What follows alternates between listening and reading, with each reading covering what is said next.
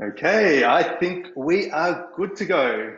Welcome, everyone. Lovely to have so many people joining us today for this webinar, which I'm super excited to present today.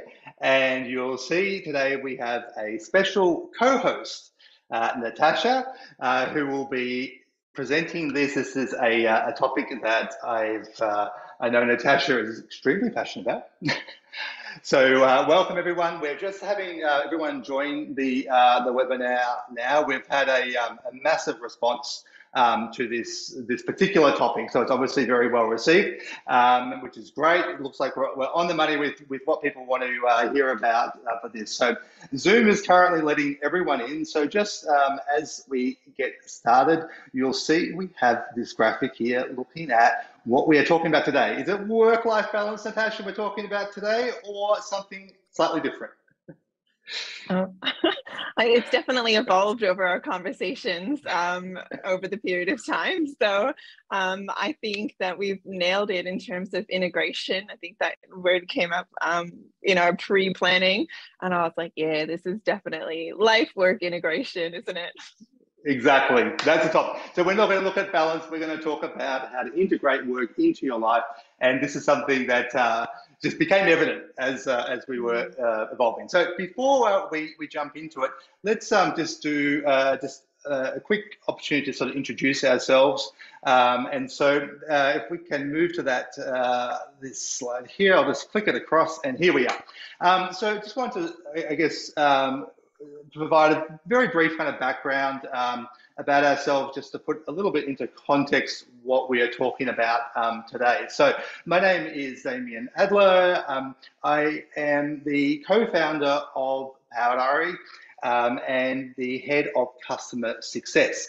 I'm a registered psychologist here in Australia, and got into this space of managing and learning about and developing technology to run health practices because of my own experience in doing this. So my wife is also a psychologist, and we started a private practice many years ago, and we grew that practice. We had a very sort of clear idea when we started it that we wanted it to be a practice that was light on administration, high on automation, and that was a group practice. That meant that we could be independent from it over time. The practice could operate, without us, and give us, lifestyle and freedom to be able to move beyond the scenario of being trapped into having a job, if you like, of just providing services. So a very long story short, but with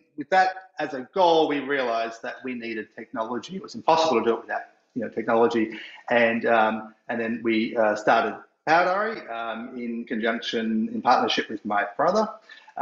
And we have grown, Power over that time. And so now, Power operates in Australia, UK, US, Canada, South Africa, and a whole bunch of other countries. So it's really grown this idea of having a system that really helps people to automate and to make managing their practice easier, I should say.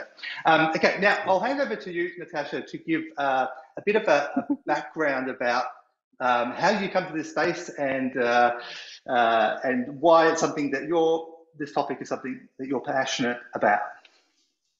Yeah, easy. Thanks for having me. Firstly, I love our conversations, Damien. I think Power Diary is amazing. It's one of people they don't even talk to me about other practice management systems because they know how much I love Power Diary. And as I was listening to you, I actually just realized on the back of the pictures hanging behind me, and those, I don't know, there's a woman in a bathtub that says "Quit busy." Yeah.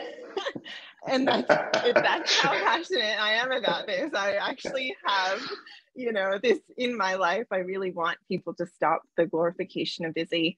But I'm an international business coach, American, moving to Australia, and have been doing this for 20 years. A bit the same, Damien. It was I wanted to create a lifestyle where my businesses were able to provide not only a lifestyle for myself, but for my employees and the people that, my sphere of influence, if you will.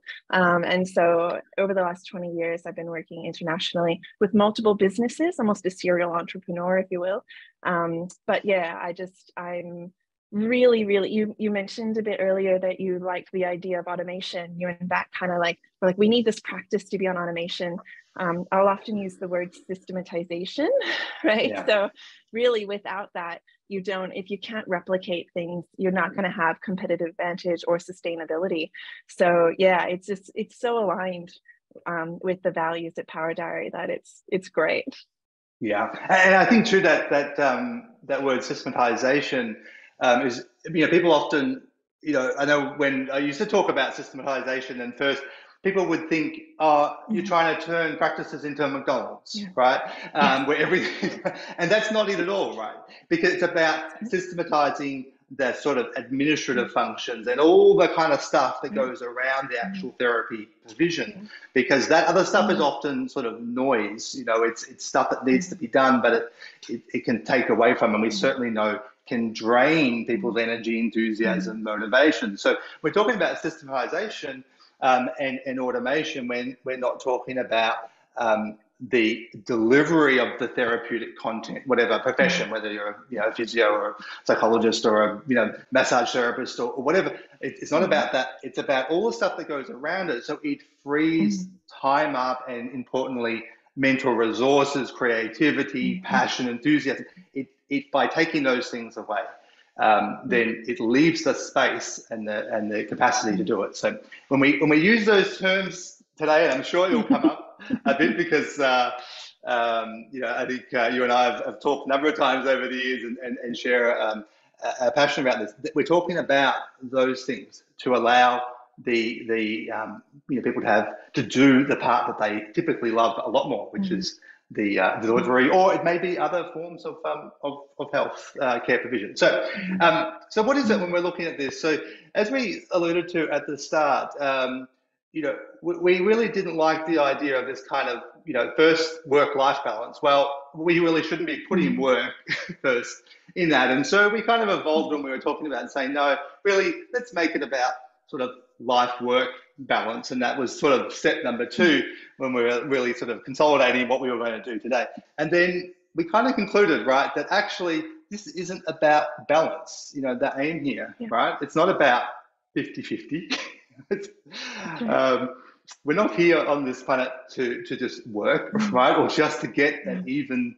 So really, that idea that we came, settled on is this idea that's integrating and making, life fit with this, fit with the work they're doing, and not trying to start it out with this idea that we're aiming for balance.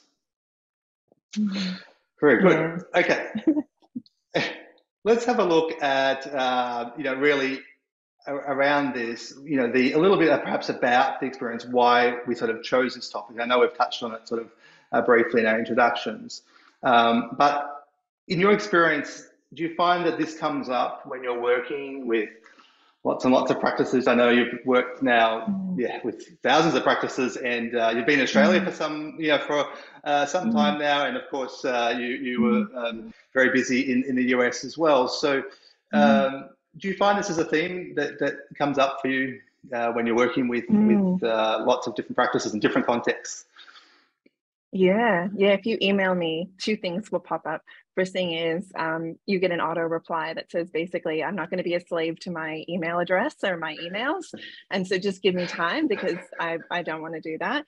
And the second thing is my signature says chaos tamer, because a lot of times people are coming and they're seeking out, business support because there's just so much, it's overwhelming, and you don't know what to do with it all. There's so many balls in the air and you're juggling all of them. And you start as a clinician, you did this, you and Beck did this. You start as a clinician, right? Seeing clients, and you have a bigger dream for that. And that dream doesn't mean you need multiple practices, right? Or if that is the dream, fine. Or that you want to start, I don't know, an online platform like Power Diary. But, the dream is freedom, isn't it? Yeah, that's right. And in fact, when people often get into private practice for different reasons, but they might have been working in other contexts as an employee or working often in the government sector or in the sort of not-for-profit sector, but then end up going into private practice. And there's lots of reasons that feed into it. But as you say, freedom is one of them, right? To set your own hours, to be able to control, theoretically, be able to go on holidays whenever you like, be able to be there for, that's right. I say that because we know the reality of what happens often if this isn't sort of actively managed.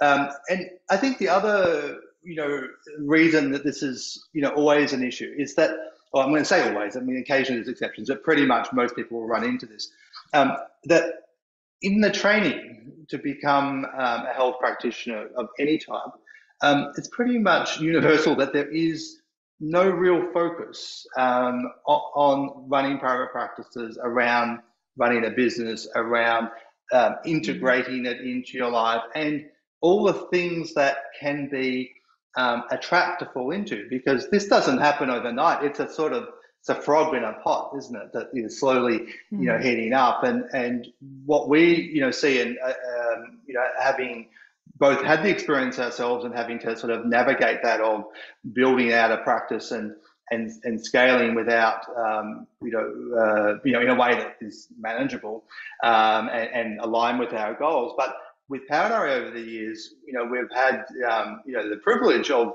working with so many practices that are on this journey, and often that's one of the reasons that they are looking, for a system. And it's amazing how common that experience is. That really people will comment that that they weren't sort of prepared for it. And usually what happens at right at the start of practice, and it might be quite small scale, everything kind of at the start it's like, will I have any clients? Will I be able to pay the bills? Should I really have left my job? Oh my God, what am I doing?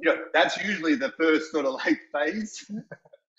But then as they start to get successful and the bookings part occurs, and that sort of initial anxiety goes away, then the next thought is, I need to grow bigger.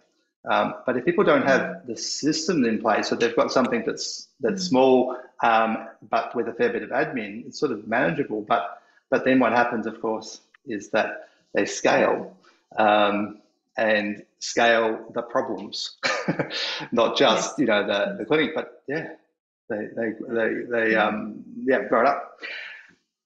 The burnout component never been more prevalent. We're seeing this now. What sort of things? We were talking a bit about this, but what sort of things are you noticing that is sort of contributing to this increase in prevalence and that kind of feeling we get sometimes that people are sort of at the end of their feeling stressed and needing a change? Yeah, I think it's been amazing actually just watching kind of the social experiment of COVID. I mean, it's like low-hanging fruit. I've said this, in the last year or so to my clients. Low-hanging fruit is actually just too difficult for people to be thinking about. Things that should, and I inverted commas, should be easy, are just kind of going in the too hard basket. Your work and your life have integrated by being forced together. I always think of that BBC dad, that was like the pivotal component of 2020 when we all went into lockdown. It was like we were still trying to compartmentalize the two components, our work and our life, and keep them pushed aside and things like that. And so I just think the BBC dad, for those, sorry to interrupt, but the BBC dad, for those who may not have got the reference, but this is where the guy's doing he's live on air, right? And do you want to tell a story of what happened and no. what it kind of So, but the kids come in and normally we would have a very professional facade, right? You just wouldn't. Someone's doing a live interview, but it sort of really brought home this idea, and he managed to continue on. And do his thing. And while his wife madly sort of came in and grabbed the kids. And I think we were talking about, there was also another video that didn't get quite as much attention, but where a mother was, in a professional capacity of presenting and talking live on air, and her kids came in, and she did something different too, didn't she? With when her kids came running in, what did she do from memory? She just scoops them up into her lap, and she's kind of like, look, this is who I am, this is what I need to be doing. And it was a real shift, I think, in people's mentality about the acceptance of, the fact that we have a life. There's this element, especially as women, that we've got to kind of put away, everything that kind of is perceived in society as making us weak, right? And that's multiple things that we're juggling. So we've got to kind of stand up here and be able to present ourselves in the same way that men have always done. And that really shifted that perception big time. I often have times people coming to me in meetings and they're like, I'm so sorry, my kids. And I'm like, why are you apologizing? Please don't apologize. Just thank me for being patient. I'll just wait. I'll have my cup of tea and, I'm happy to just hang around, So it's just a huge shift. Yeah. And that's sort of been, I think, the upside, hasn't it? Like, that there's an acceptance perhaps that our personal lives and our work lives are integrated more. But the flip side of it, and of course, from a burnout and stress point of view, is that boundary not being there means that it can be a slippery slope, right? Because we don't have that distinction of necessarily office and not and so forth. So and I think, it's one of the things we identified, has perhaps been increasing this sort of burnout experience for some people, that there isn't that delineation there as it used to be. So if we get this, when we kind of, if we don't manage, burnout and not proactive and not mindful of it and aware of our own sort of vulnerabilities here, it ultimately, it's often driven by people feeling, the need to, as a health practitioner, to be providing services, to be continue on. But actually the net effect, right, is often the opposite, that we, over time, if someone burns out or becomes less effective, less efficient, or retires early or ends up with health problems and so forth, you sort of stand back and look at the net contribution, the net impact. It's not positive. So when we get this right, it actually increases, the capacity that we have. Well, we're talking about this a little bit, like it's that integration of being able to make sure that your cup is full. You don't want it to be overflowing. You don't want it to be under full. Like, it's got to be full. And, if we consistently continue to give and give and give in our workplaces, right, whether we own it or we're working for someone else, it doesn't matter. If we consistently give and there's no ability for us to just recoup and take, then, we're not going to recover. And that low hanging fruit is going to continually be in the too hard basket. It'll be missed opportunities, both in your personal and your professional life. And that's not a way that we want to live. We've got to evolve. No, exactly. And it's it becomes like a false economy too, doesn't it? The sense that we are kind of, achieving more by pushing on. So we're going to break today down now, talking into 5 themes to explore. And we'll go through these fairly quickly because these webinars, the time always flies past. So I'm going to, we'll zip through these. So defining success, mindset blocks, work habits, systems and structures, and delegation and outsourcing. So let's jump straight into this first one here about defining success. And when we talk about defining success, what sort of things come to mind for you? And do you work with when you're mentoring and coaching practice owners and practice managers? What sort of things do you do here, and what things do you find are important? I think it is truly understanding what works for me and my lifestyle. It's not going to be the same in terms of what you need in your lifestyle. Like, I've got 2 businesses, I'm studying, I've got 2 dogs. Like, those are the types of things that are important in my life. And, so what my goals and what my idea of success looks very different. So without defining what success looks like, the goalposts are always changing. So we say, like, we need to rest, we need to recover, we need to work harder. We need to do more stuff. And I'm like, well, what does it look? What's more? Tell me what more looks like, So we have to really be able to understand what are the goalposts, and when we get there, how are we celebrating them? So that's that's my own personal.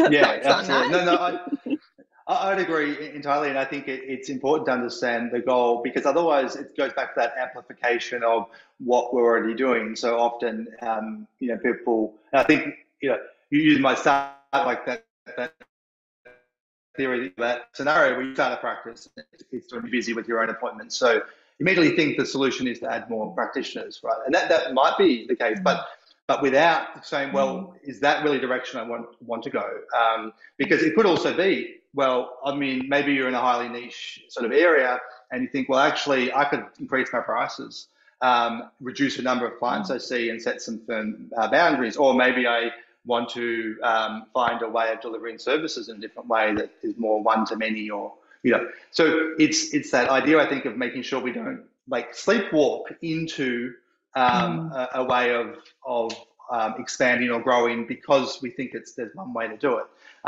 And very often it is, in our case, and I think in many cases it is about growing the practice might be the sensible thing to do. But then again, is it doing it in a way that's aligned? Because if your goal is, to become a sort of a micromanager and an admin, over everyone's admin, then you add a whole bunch of clinicians to a team, and going to spend a lot of time on admin and managing all the things if there's no system in place. So it's that idea of trying to think what is, as you say, right for you, because it's going to be different. And I don't know, we often find working with people that when they've got that goal, defined, or they understand it, everything else is sort of clearer for them, isn't it? Even their decisions about practice management software or what steps it's, because it either takes them, Yeah. So, well, you mentioned something, and I'm cognizant of the time, but you mentioned something in terms of like, we think oftentimes growth means more, so more practitioners or, more clients or things like that. But instead, if we can understand what are we actually trying to achieve, what is that goal? You might look at your existing systems and realize, hold on, today I've had 4 no-shows. How do I fix this? I've got existing clients and money sitting on the table.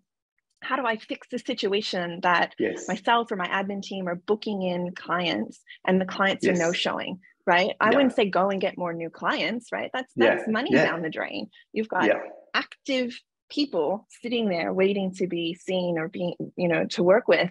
And we're often fixated on the goal of growth, the goal of getting bigger, that we're not looking, or we don't have the space, we don't have the capacity, we don't have the time to look at like, what's actually not working? Where are the holes in our boat, and how do we fix them first before we think we're going to go and get a holy yacht?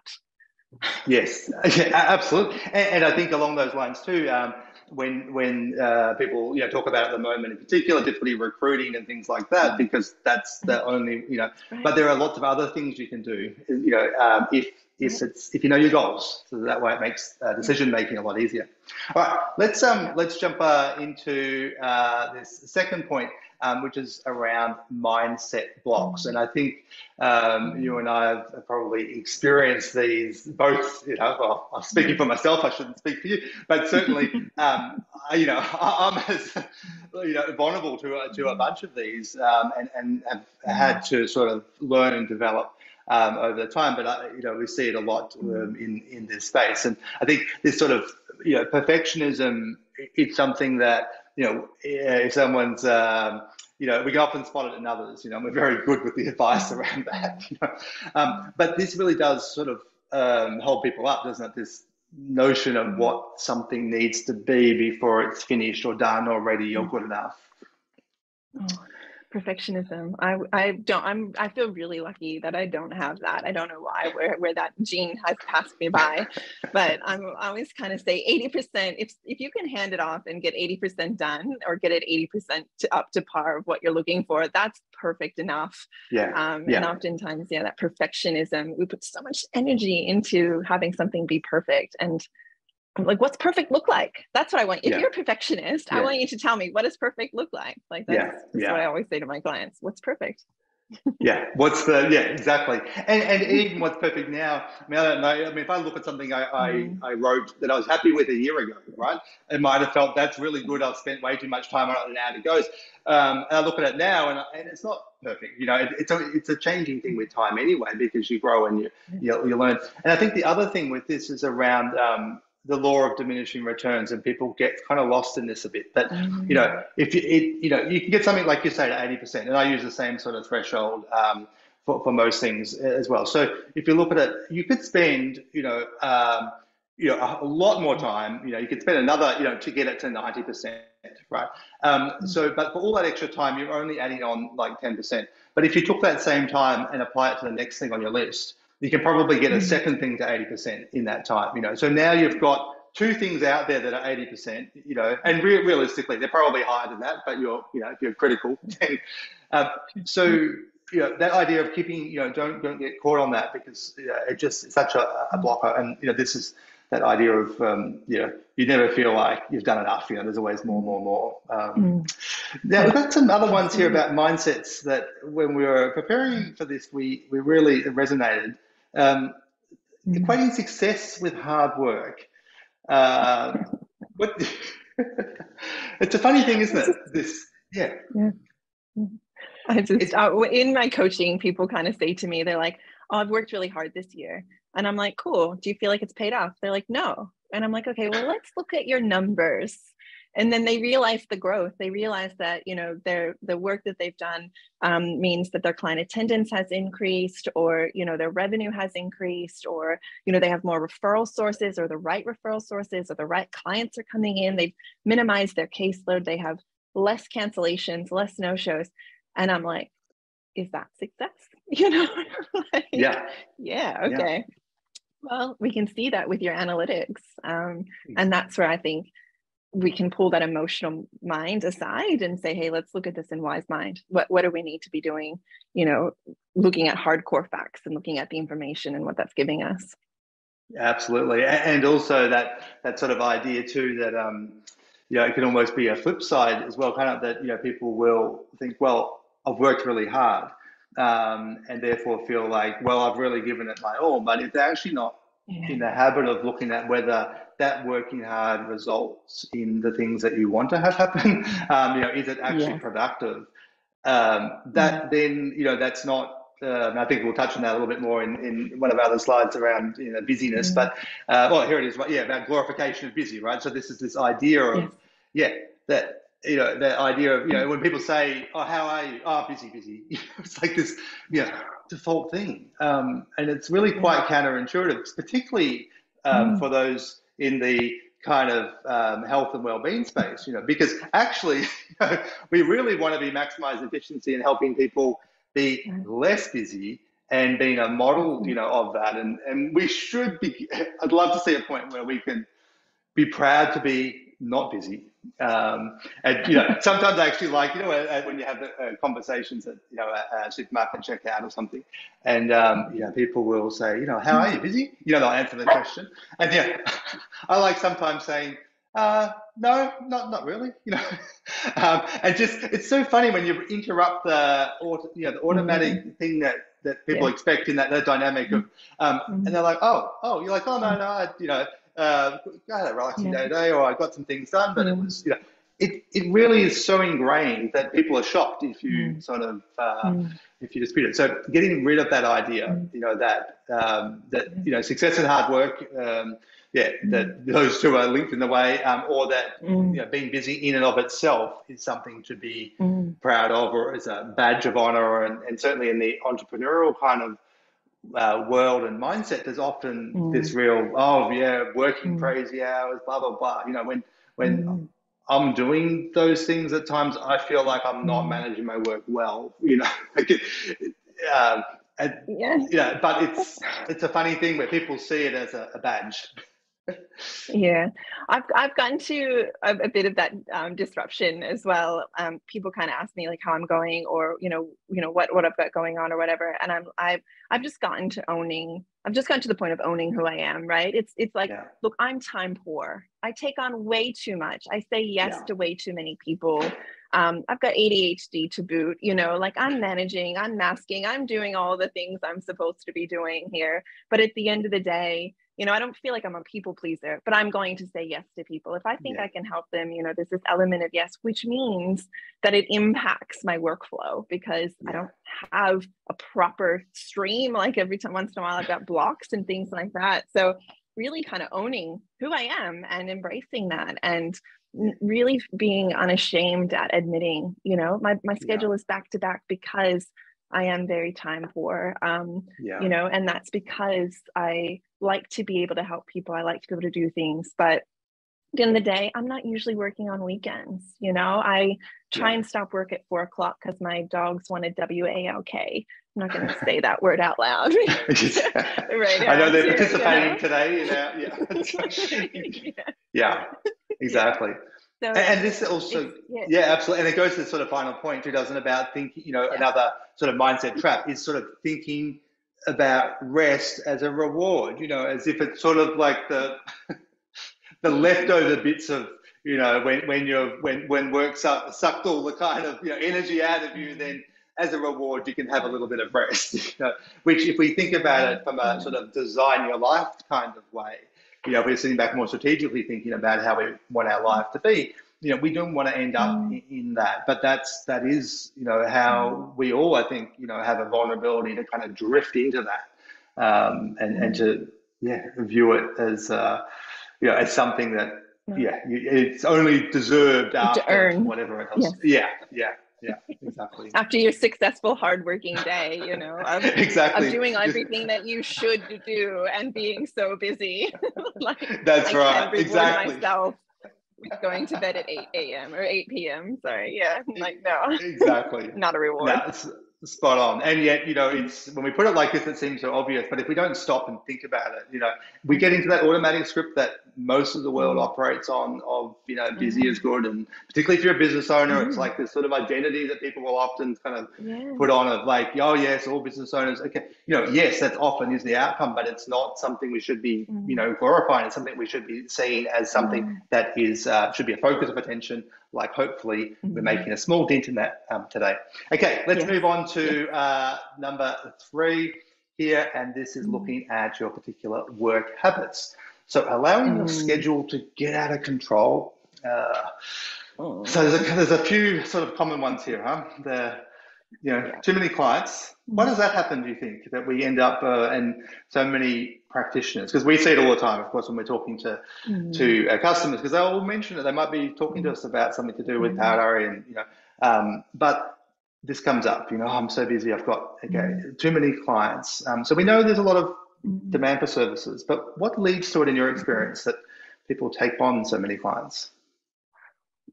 I think it's poor planning. It's, we spoke kind of about that idea of you start as a clinician, you move into being a business owner and an entrepreneur. And then because of the growth and what you see and perceive as success, because that's what everyone's saying on social media, you grow more, you recruit, you hire, you've got all these things on your plate, but it's really about planning. It's understanding where those goals are. What's your working day? How many clients do you need on your caseload, right? How do you manage those clients on your caseload? Do you have your ideal clients, or do you have people that are just kind of fillers or bums on seats? There's a whole bunch of things. And then because there aren't any systems in place, right? Cancellation fees being enforced. I like to call it the session fee policy rather than the cancellation policy. They've got private practice wastage coming left, right, and center, that they're feeling bad, like the motion. So then they book outside their hours, or they don't have control over the session necessarily. And so it goes over time, and then they've got to figure out when are they writing their notes. It's a snowball effect. And, having the boundaries in place from a practice standpoint, even if you're solo, and honoring that, because you've got your business to think about, you've got the client to think about, you've got yourself to think about, you've got your referral source to think about. So really that whole getting your schedule in place, so with the right number of clients on your caseload, ideally your ideal client caseload, honoring those times, not taking longer for those sessions. You're really protecting all of those relevant stakeholders in there. You're not setting up expectations with clients that you're always going to go 5 or 10 minutes over. You're not, sort of setting up the expectation that if they ask nicely and they bat their eyes or they tell you some sort of story about what's going on, that you've got to sacrifice time with your family or time at the gym or time with your dogs. That was a personal thing, to be able to to be able to give the client or the patient what they need. And it's just unfair to you. I agree. And I think the other element I'd add to that is, and this perhaps goes to mindset as well, but I think often clinicians, there are at the moment there's often shortages, and people almost individually take it upon themselves to try and solve or to stretch all the time. themselves to kind of address this thing, and address this kind of shortage that is, or this increase in demand, which clearly, if we sort of step back, I mean, I understand where it comes from. Of course, it comes from very altruistic and lovely, things about the people. But if we kind of stand back and look at it, there's just no way, it doesn't matter how much you stretch. It doesn't address, it's not addressing that issue at the right level. That often needs to be done at a government level, at a professional, as a profession, at a training level, all sorts of sort of more global things. But I think people lose sight of that, and what their day-to-day experience is that they've got someone on the phone who really wants to see them, or they've got a referrer who they've had a good relationship with over a number of years, and that referrer is saying, look, I really have this patient, can you see them? And occasionally, as an exception, okay, maybe, but typically that's not what happens. It becomes, once that boundary is breached, if you like, around protecting what is sensible and sustainable, there isn't any sort of line there, and then it just becomes this kind of habit, as much as anything else, and a mindset that there's constantly overbooked and feeling that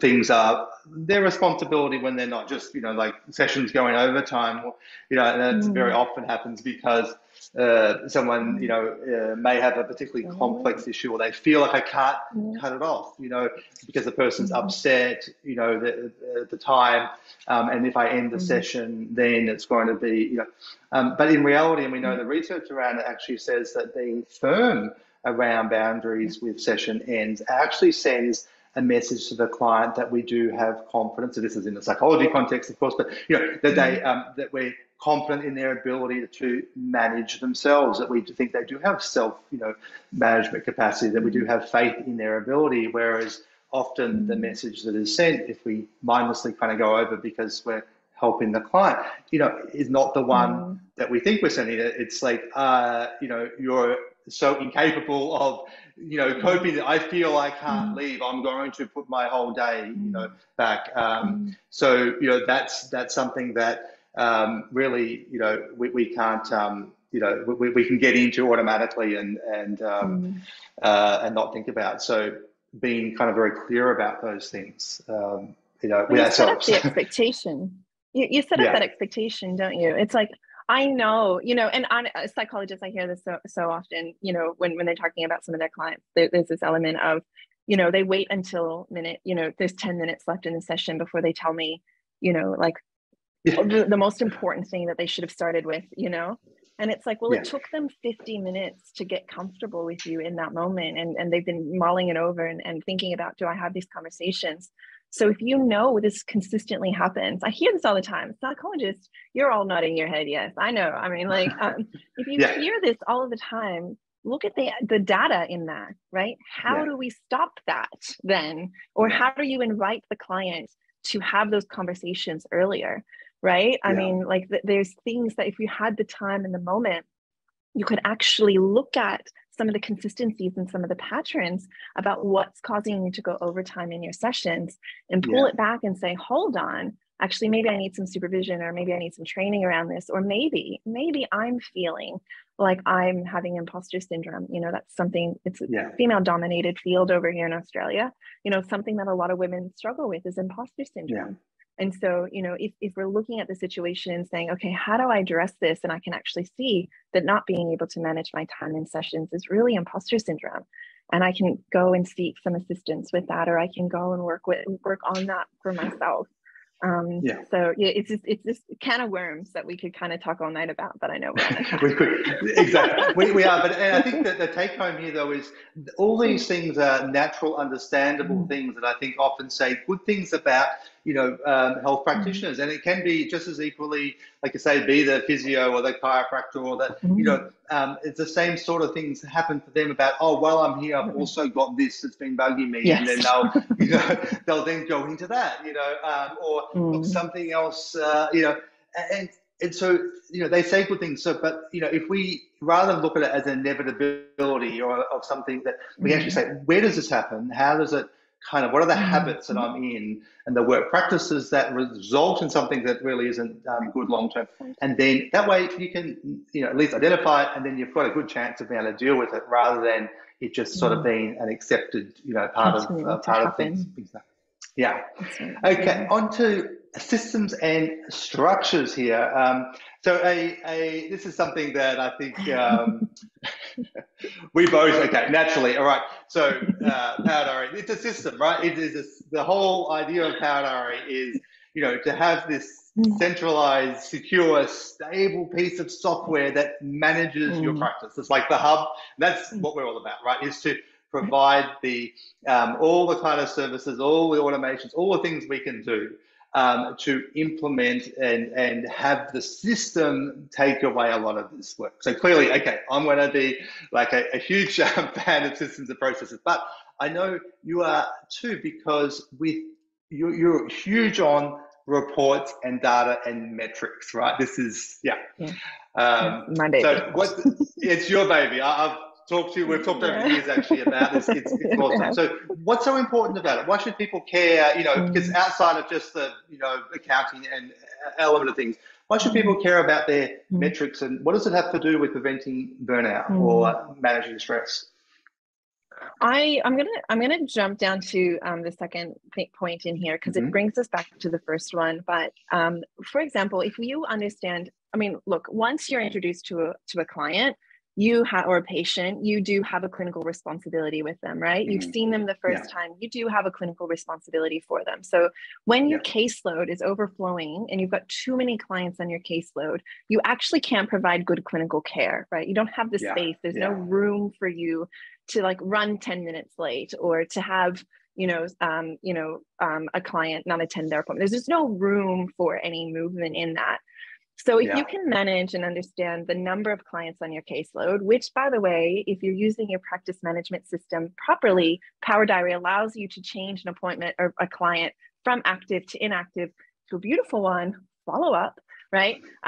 You've got those settings already in there. And so if you're using that system to understand how many active clients that you have, also BTW, a report that you've got in there. I know we've gone over reports and systems, but you can actually see all of your active clients with no future appointments, with a little bit of a toggle button that you've got in there.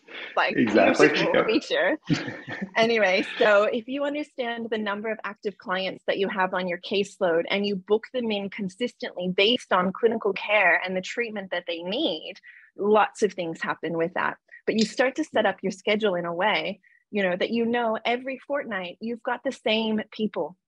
You've got the same, presenting issues. You can then spread out those presenting issues, so you can manage your diary from a presenting issue standpoint, or the difficult clients or the easy clients. I love my Tuesdays. I've got all my favorite clients in on a Tuesday, I can see, what that looks like in my diary. And so if you're booking future appointments based on clinical need and not what the funding source pays, it's a little bit easier in the US to do that, then you're starting to get that consistency in your diary. And so using your practice management reports and analytics allows you to then take control over this.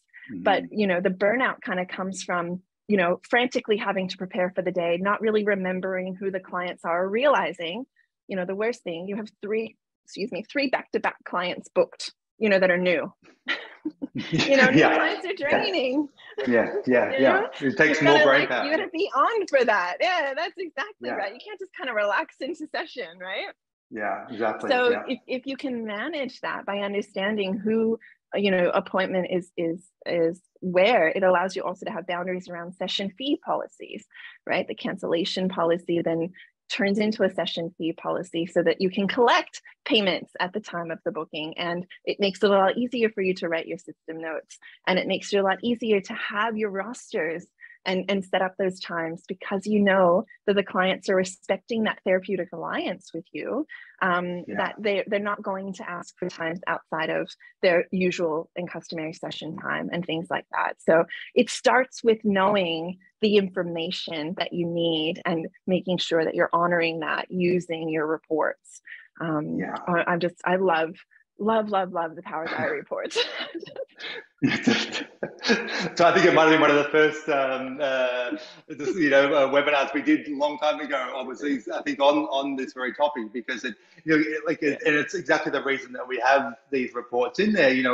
It's not just data for because it's fun to look at it. I mean, it is, but besides that, it allows you to get into a rhythm, and when you kind of know the data, I think it allows you to be more confident in setting boundaries, even with admin staff and so forth, who might be, they're often on the phone and receiving the kind of pressure, and then that kind of comes through to the practitioner.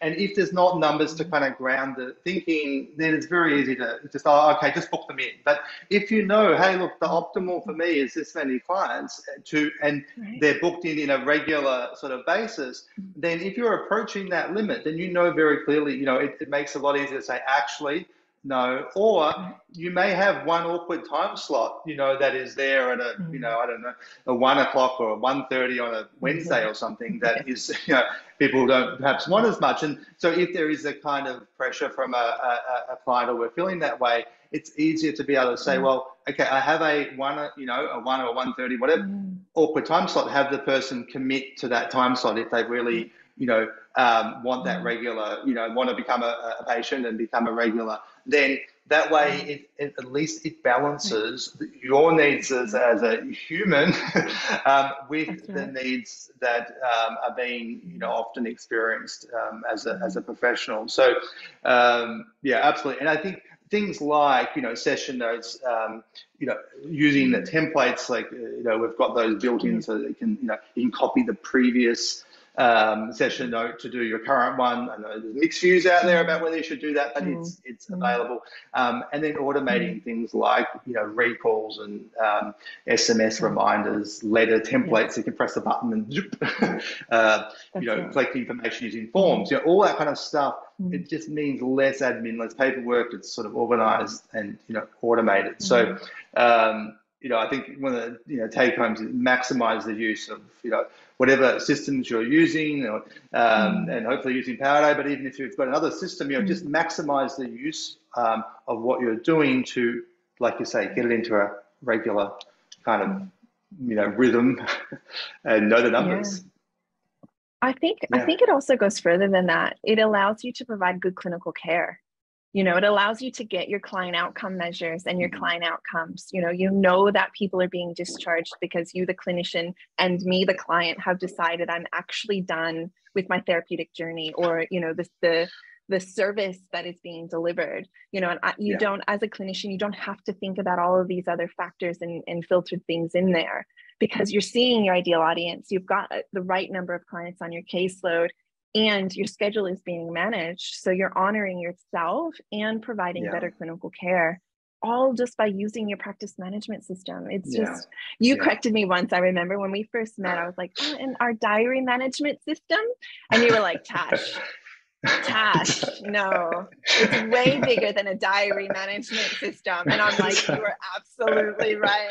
Because time's just one element, right, of running it. Exactly. And I think too, with reports and utilizing these things, the supervision of other clinicians and the management of other clinicians, I think, becomes so much easier too, because you're removing this sort of dynamic of, well, we're both professionals and both good at what we do, but maybe you've got different points of view about elements of how someone might be practicing. And when it's based on data, then it's a lot easier to have that conversation, because it's like, hey, we're noticing the average number of sessions is, for you is different, and it's maybe not neither here nor there, but let's have a talk about why that is. Or maybe if someone's having difficulty engaging patients and there's a lot of single sessions, no further bookings, then it's a flag without making assumptions. It can be, hey, we're noticing this, let's have a discussion about it, because it may be an engagement problem, or it might be just a work habit problem.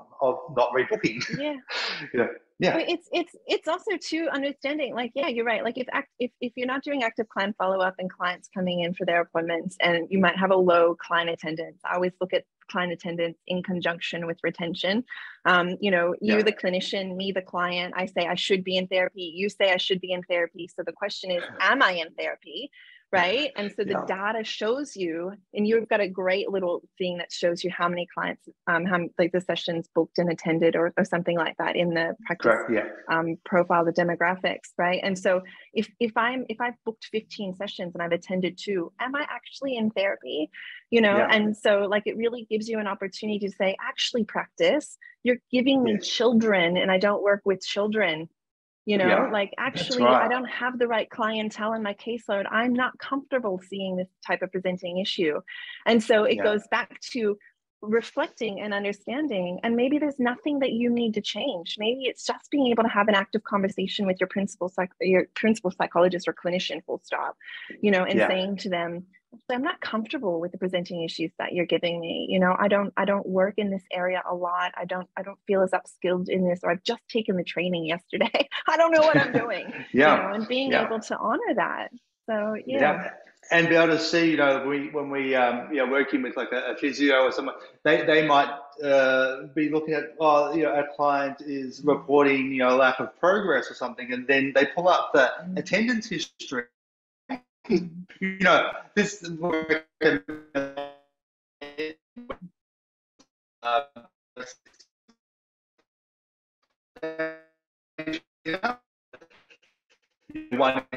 and hang on, the problem is nothing with the provision of care. It's that, well, it's nothing to do with the content. It's to do with, like you say, are they actually in treatment?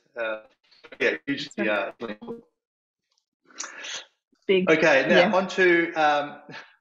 Sorry, I think we lost you there for a second. I think it froze, but not to worry. We will jump on to number 5. So delegating and outsourcing. And so this here, we're talking about really sort of leveraging through either delegating, you know, within the team and having other people do things instead of you having to do them. And this is often hard, right, for people to let go of that kind of control or that feeling of, if someone else does it, maybe they're not going to do it as well as I will. I would like it done, but really, without this, I mean, you just can't do it all yourself, right? Well, you can, but I mean, I guess you need to just find that yourself, right? Like you can do it all yourself, and you are probably doing it all yourself, but is that actually making you happy? Is that what you want to be doing? Are you sacrificing time elsewhere because you're doing it all yourself?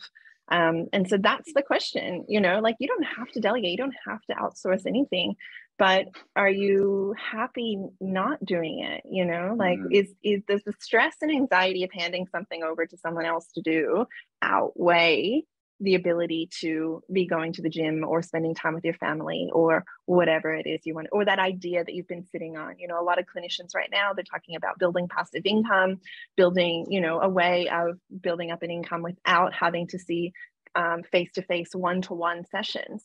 Can you do that if you are doing everything? You know, and that's the thing, you know, there's somebody that's going to be able to do things a lot better than you. And there's things that you're only going to be able to do well yourself.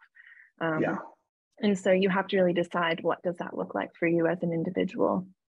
Yeah, I think that's right. And that idea of, you know, really, you know, I often to look at that pretty much anything that can be done by someone else, you know, essentially should be, right? I agree. Because there's usually always things, particularly if you're, you know, a practice owner, a business leader, a practice manager, a clinician who wants to do other things in their life, you know, there's usually, you know, really things that, you know, you can spend that time doing like new things you can do that are going to add impact, have an effect.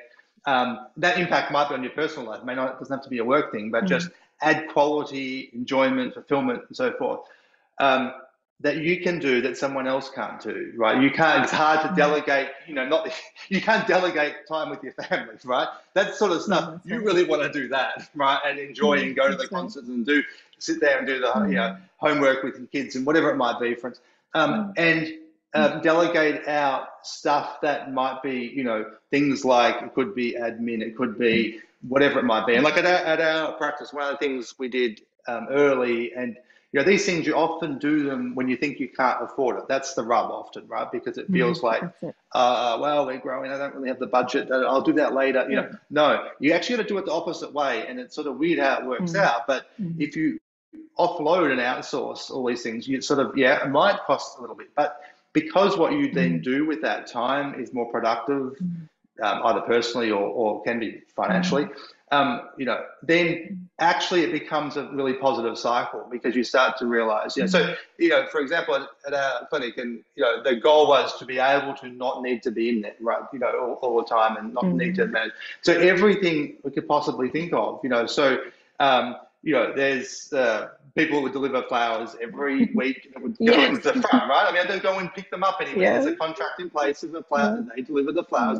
They bring the vase. They remove the vase. They replace it, right? The gardening, the cleaning, anything you can sort of think of, touch up, paint, whatever it might be. Furniture delivered, we'll want them to deliver it to exactly the room, right? There's many things that we can possibly do, because, then it creates space, and then you do things that are more fun or more profitable or enjoyable, but it's a mindset thing. Just take that a step further. Outsource your cleaning, outsource your gardening. Go ahead and order boxes of food that are delivered, like those ready-made meals. Like I'm just unashamedly.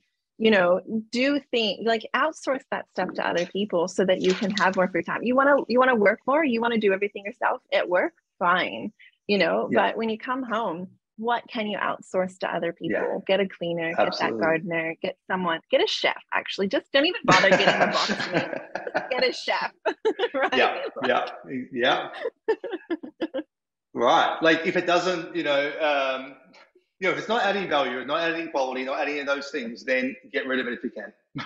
That's the take home here. And just try it. If you're not used to doing it, if you find that it's a bit of a struggle, just try it. Pick something that you don't feel, you feel okay about, and just do it. Even if you don't think you can afford it, because, something's got to give. And I guarantee when you're doing that, you'll free up more time and more even creative resources to do something that takes you more forward rather than get you stuck where you were. Okay, I'm mindful of time. I want to say something else, because actually a lot of times in my coaching, I hear a lot of people saying, or even with the admin, stuff, like people saying, I like doing this. I don't want to hand this over to other people. And I'm like, okay, fine. You want to be creating your own social media graphics, even though it takes you 3 hours. Cool. Where else can you give away 3 hours to someone else to delegate? So don't feel like you should give away the things that people say you should be giving away. Like that's not the point. It's your life. We get one life. You have to live it how you want, like your rules, your design. So absolutely. Yeah, no, I agree with that. I think these are, and I guess everything we're talking about are examples of things. So, hey, exactly, make it fit for you, but just take away the concept, right, of this. Okay, being intentional. So, I might let you walk us through this one a little bit, because I know this is a pet thing that you really do well with people. So, we're talking about intentionality. What are we talking about here, and how does you want to walk us through it for everyone before we finish up today? Yeah. So I guess in that, this is all, I think I said this on the Instagram story, like there's a lot of books that you can read, there's a lot of advice that our friends and our family give us, about a work-life balance, or you should relax more, you work too hard, blah, blah, blah.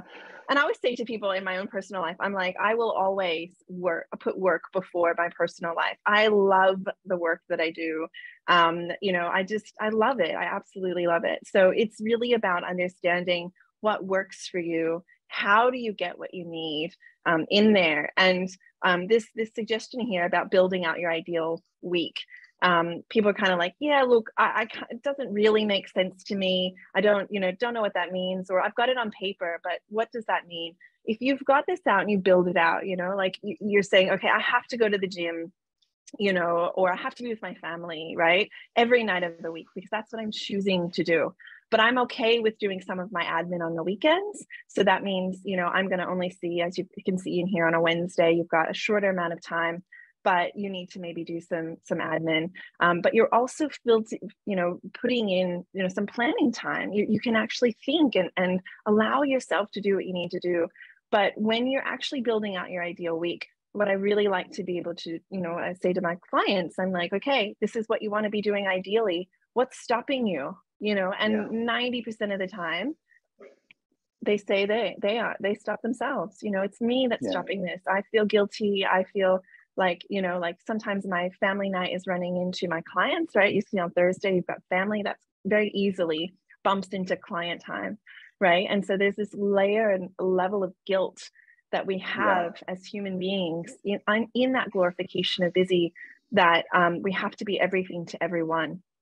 And so when we acknowledge that, when we put up, and I'm not a very big inspirational kind of person, but I'm like, if you want that inspiration, go see a different business coach. I'm like, I'm very practical. Like, let's look at practicalities, right?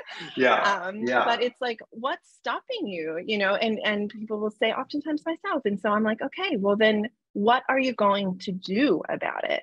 Are you going to keep having your clients take over that time? Are you going to, or let's use that planning time. Let's use that admin time to actually look at the numbers. Let's look at your analytics. Let's look at the goalposts that you want. And then every time you're not achieving that, just know that you've chosen to do that. I've chosen to work more with clients and book, outside of my client time rather than going to yoga. I've chosen to do this. And when you have more control about that, you start to feel like, I always say too, don't say, oh, sorry, I've gotten behind on this, or, I haven't gotten to my emails or whatever. This, I always kind of just say to people, and I didn't make this up, obviously, but it's like, I've chosen not to prioritize that, or I haven't prioritized that. So when people are, where is it?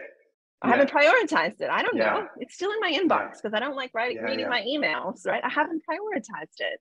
And communicating that with people, setting those boundaries. My away message, states basically that I'm not going to respond to your email until I'm ready to do it. And I'm not, it's just because I don't want to spend hours and days in emails. It's so archaic, and so I have in my diary, I have specific times that I sit down and I respond to emails. And if I get too many emails about a specific thing, I'll say, look, can we communicate this in a different way?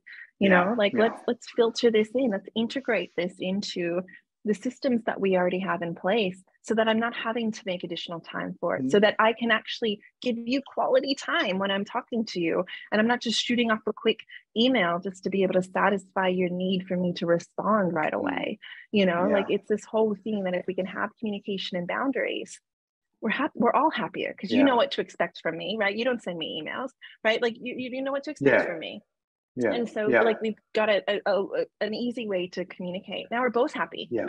Exactly. And I think too, the other thing I really love about, this from an intentionality point of view is that, it moves away. You're intentionally, like you say, controlling the ratio of what you're doing, because I think, typically what happens without this intention is that work takes up an undefined amount of time, like there's those, expands and creeps into everything. And if there aren't any sort of, there's no sort of intention there to say, I'm going to spend these other things are important in my life too, I'm going to put them in first, right? And then work is going to fit in around that.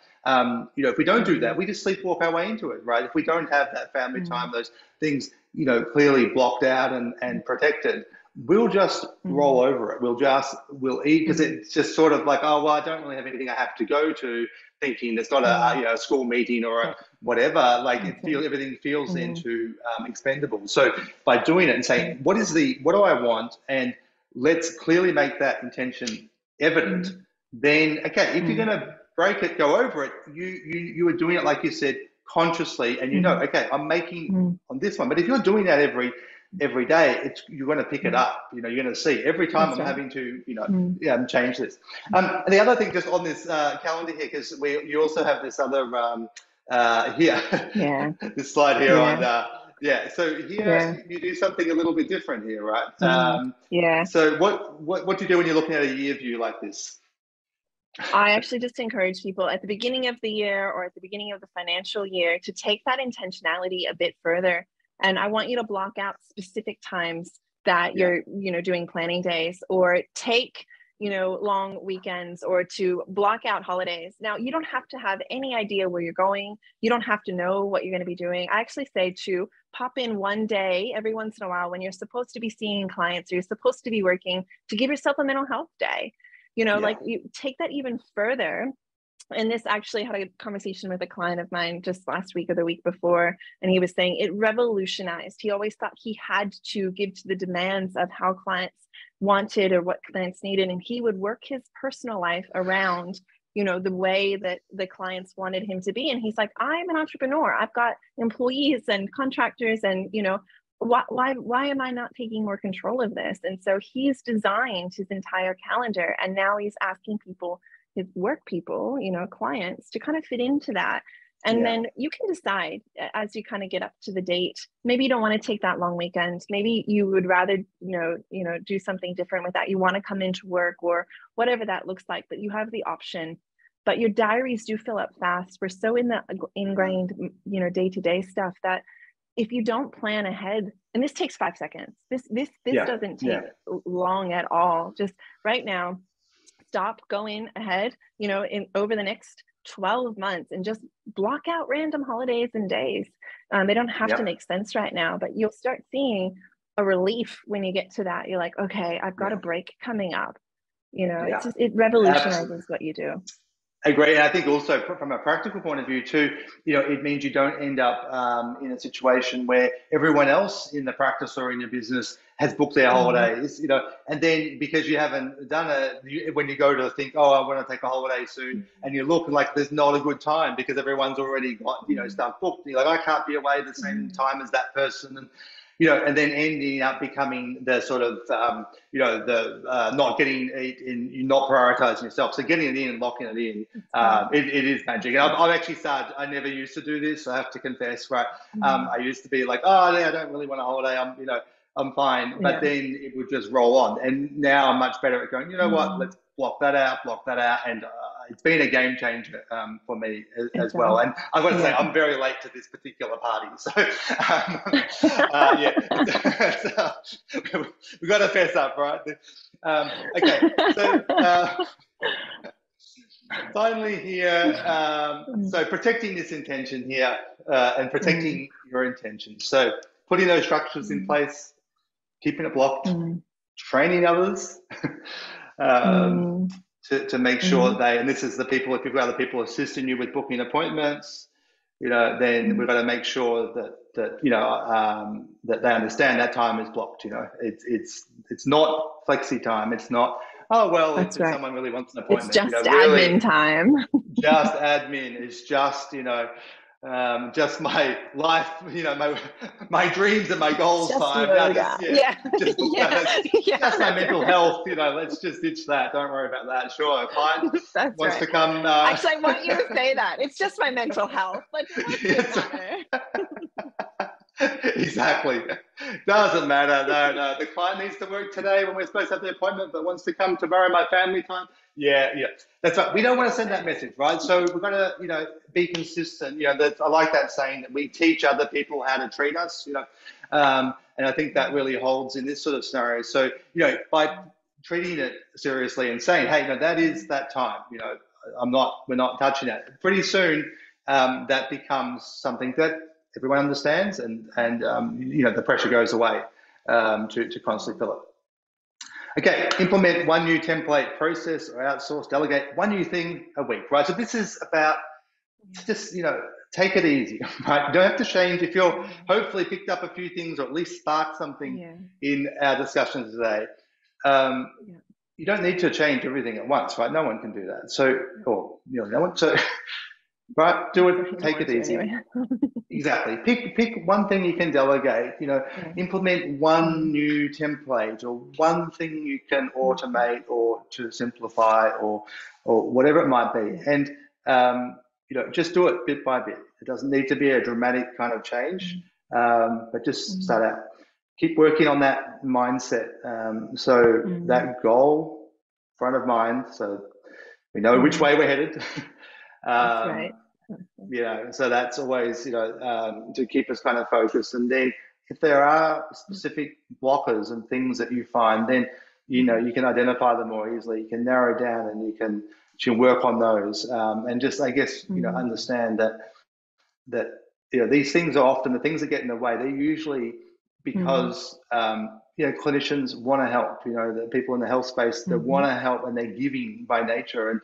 But so making a change here can be hard because it can feel like, I'm sure some people might have thought some of the things we've talked about today would have gone, oh, that's harsh, that's really, I couldn't do that. But actually, what we're talking about is prioritizing, making sure that you're working in a way that's sustainable, that maximizes the impact and means that you're, able to continue to do, what you love. So, but it can be hard. That's okay. Just take it bit by bit. Seek help. If you're struggling with something in the supervision with a coach. We certainly had a coach when we started our practice. I think our coach costs us in the first probably 30% of our entire profit in the first year. Right? I mean, sounds crazy, but we were spending a fortune, but we wanted to get things right from the start. We're like, okay, this is where we're going.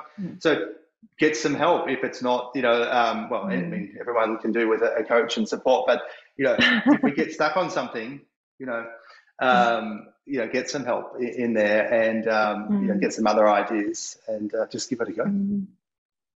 I think too, just embracing our neurodivergent brains. Like there's that aspect of there's no shame in being a bit disorganized and being a bit scattered, and really just embrace it, right? And look at that, as to kind of say, okay, I do this. I hire people because of my weaknesses, and I would see them as weaknesses. I'm like, I am not interested in doing that. You do that for me. So just there's that element of just being who you are and being unapologetic. And so if you think I don't deserve rest, I want you to understand why. Why don't you deserve rest? Like it's just you wouldn't say that to a client. So don't say it to yourself. Yeah, no, I agree 100%. Okay, we are slightly over time, so apologies, but hopefully, you were able to take something, away from this and at least spark, the idea of prioritizing yourself and seeing yourself as worthy of, really looking after and making sure that you continue to do what you love in a way that's healthy. And Natasha, if people want to follow up any questions with you, or they want to get in contact, what's the best way to reach you?